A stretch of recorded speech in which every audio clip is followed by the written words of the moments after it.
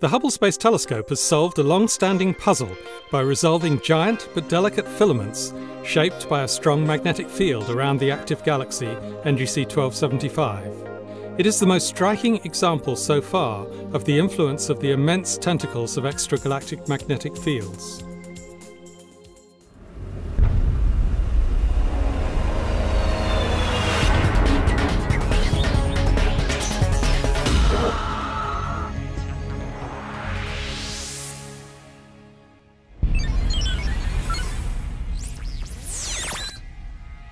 This is the Hubblecast, news and images from the NASA ESA Hubble Space Telescope, travelling through time and space with our host, Dr. J, aka Dr. Joe Liska. Hi and welcome to another episode of the Hubblecast. Today we're going to interrupt our series of 7 Hubblecast specials to bring you a breaking news story. Now this doesn't happen very often, but the subject of today's show is in fact completely invisible. And no, I'm not talking about dark matter, I'm talking about magnetic fields.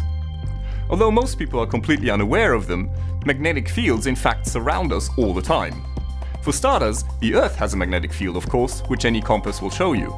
But power lines and pretty much any electrical device also produces magnetic fields. And moreover, they're not just down here on Earth, they're also sprinkled throughout the universe. Take our Sun for example. Particularly strong magnetic flares from our Sun can even disrupt radio communication down here on Earth, including your mobile phone calls and your favorite radio station.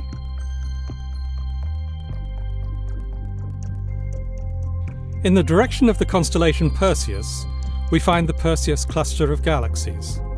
NGC 1275 in its centre is one of the closest giant elliptical galaxies. Its most spectacular feature is the lacy filigree of gaseous filaments reaching out beyond the galaxy into the multi-million degree X-ray emitting gas that pervades the cluster. This is an active galaxy, hosting a supermassive black hole at its core, which blows bubbles of material into the surrounding cluster gas.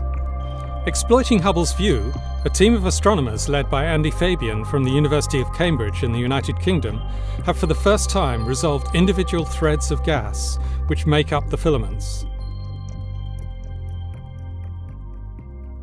So the amount of gas in one of these threads is about 1,000,000 times the mass of the Sun. They're only about 200 light years across, but they're very straight and they can extend for up to 20,000 light years. These filaments are formed when cold gas from the core of the galaxy is dragged out in the wake of the rising bubbles blown by the black hole. But the really interesting thing is that these filaments appear to be able to survive for up to 100 million years. And that's what had astronomers really puzzled.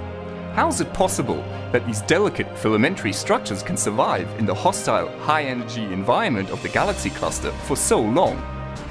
Either they should have heated up, dispersed, and evaporated in a very short period of time, or if they're somehow shielded, they should have collapsed under their own weight and formed stars long ago. The new study, published in Nature on the 21st of August 2008, gives the explanation. Magnetic fields provide a skeletal structure strong enough to resist gravitational collapse, preventing the filaments from forming into stars. These magnetic fields have been able to contain and suspend the peculiarly long threads for over 100 million years. Well, there you have it. But why is it so important that scientists have resolved these fine filamentary structures? Well, first of all, it's allowed them to finally measure the strength of an extragalactic magnetic field. But in addition to that, these filaments are clear evidence of the intricate relationship between the central supermassive black hole and the surrounding cluster gas. Understanding this relationship provides us with important clues on how the giant black hole interacts with and affects the surrounding environment. This is Dr. J, signing off for the Hubblecast. Once again, nature's surprised us beyond our wildest imagination.